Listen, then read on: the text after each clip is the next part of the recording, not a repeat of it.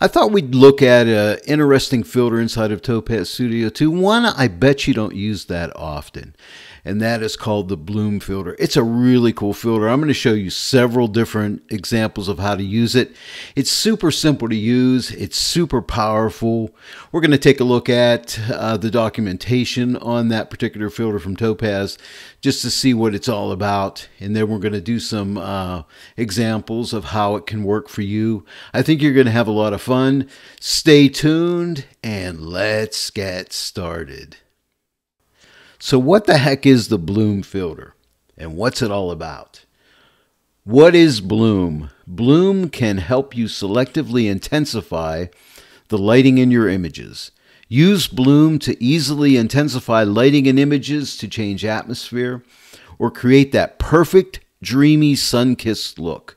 Bloom makes it easy to strengthen subtle and extreme lighting effects alike. That's pretty cool. I'm sure you're asking yourself this question. Hey, when do I use bloom? Use bloom to increase spots of lighting in your image that you want to highlight. You know, like that sun, like on the image at the beginning on the intro.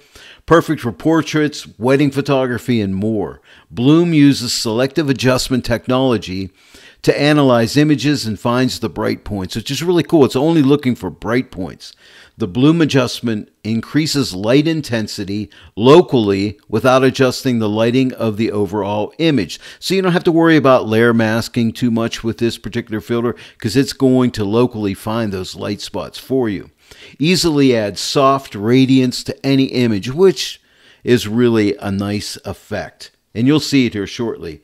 What are the options in bloom? And it's simple to use. There's three options here. Strength. The strength slider controls the overall strength of the bloom adjustment. Increasing the value of this slider will increase the intensity of the overall bloom adjustment.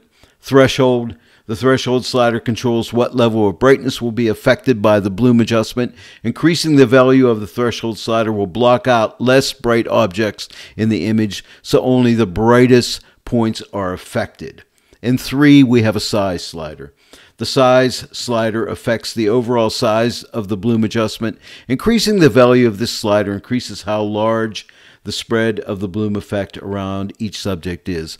All right, so now that we know what it'll do, we're armed with this information. Let's go ahead and play with this filter. I'm going to show you a few different examples, how easy it is, but how very effective it is adding that nice glow to your lights and things like that in your images. So let's get started.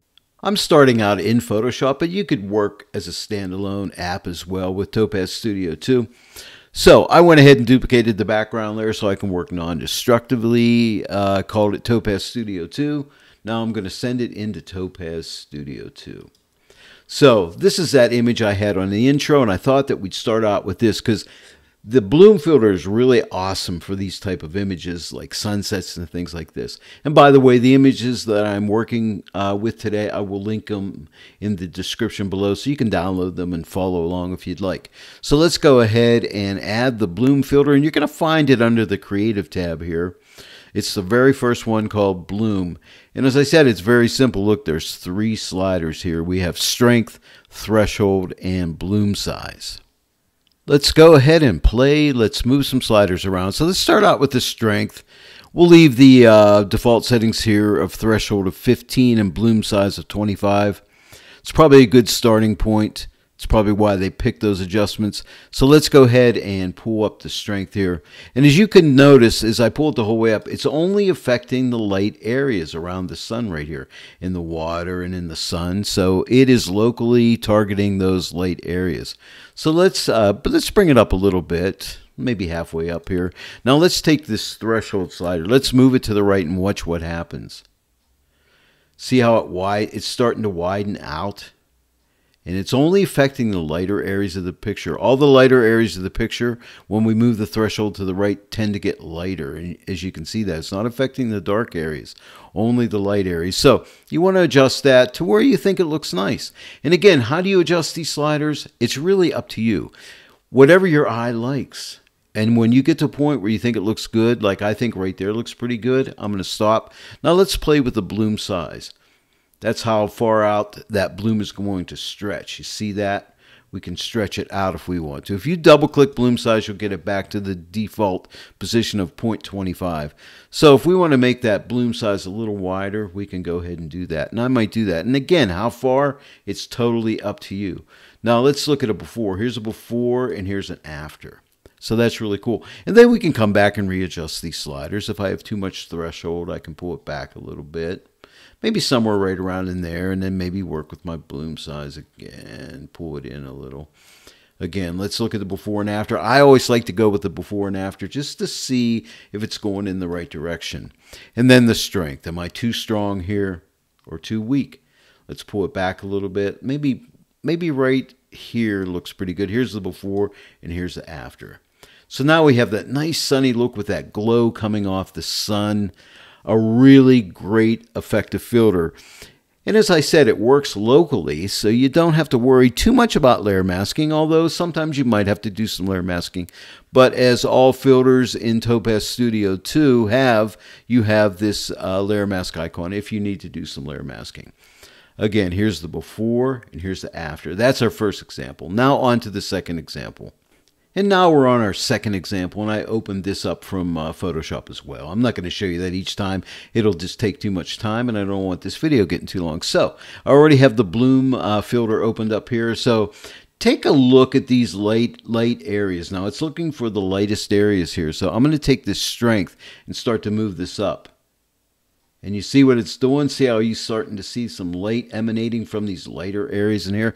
Really cool stuff. See, I can keep bringing it up. Okay, so let's over exaggerate it a little bit, something like that. Now let's play with the threshold. See how the threshold works? And maybe like this. I like this little bit of glow that's happening down in here. Now I think it's too strong, but I'm going to back the strength off. But now I'm going to play with my bloom size and see how I can widen out the glow areas with the bloom size, or make them, you know, not as wide, depending what we want. You want it to look realistic. So I'm thinking right around there looks pretty good. Now let's take the strength. I'm going to take the strength the whole way off. And now slowly build it up to where I think it looks really natural and kind of fun. Yeah, look at that. Now here's the before and here's the after. Isn't that cool? It just adds that nice atmospheric, blooming, glowing effect to your image. I think you're going to have a lot of fun with this filter. Now let's go to our next example. Here's our third example. On this particular one, I think it's a little bit too light, and maybe I can make the effect more dramatic if I start out, let's add a filter, maybe the basic adjustment filter, and take our exposure, and let's pull our exposure back some. Yeah, you know, give it some more drama. Who says we can't use more than one filter? We can do anything we want. I like, as Bob Ross used to say, it's your world. You can do whatever you want in it. So let's do what we want. This is what I want. I'm going to darken it up. Now let's add our bloom filter. Okay, so let's click on bloom, and let's start with the strength. Let's pull up the strength. And look how it's just targeting those light areas, you know, these lights around here and so on. Let's exaggerate it a little bit, see what we got. Now let's play with our threshold. Do we want to take the threshold up, or do we want to pull the threshold back? Nobody says we can't pull it back even more if we want to. And I might just pull it back a little bit.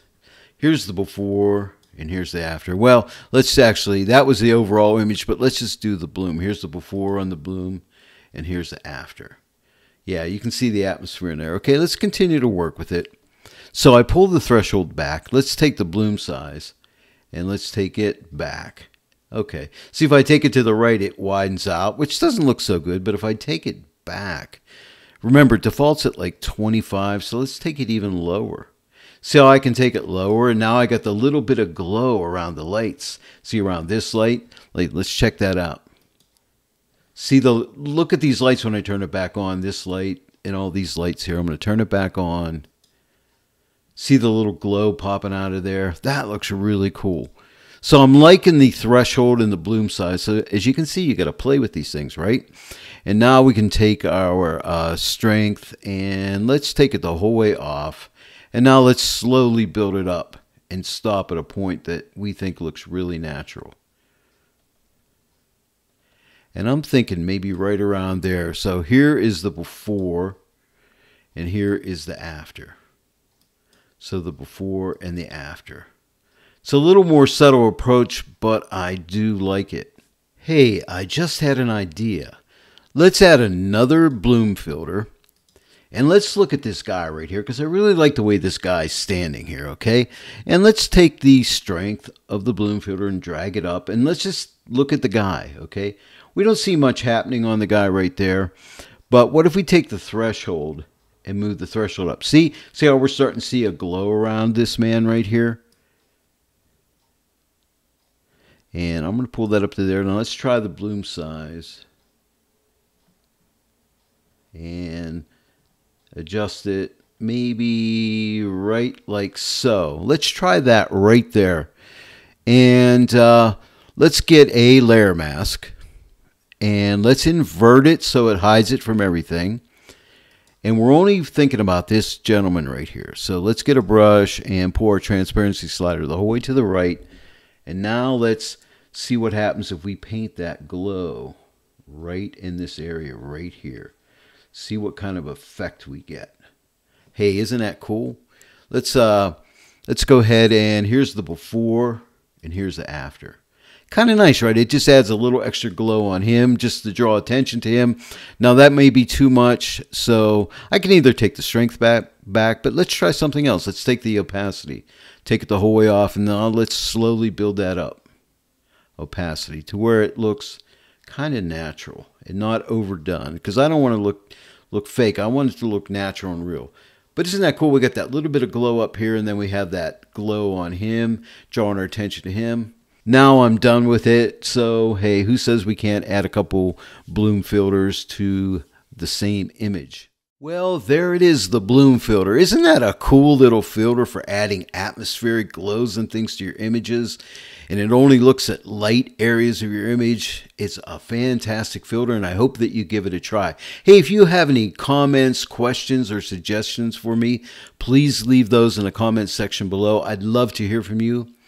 Hey, and if you enjoyed this tutorial today, please give it a like and share it with your friends. And if you're not yet a subscriber to my channel, please subscribe and click that bell notification icon. Then anytime I upload a new tutorial, you'll be notified about it.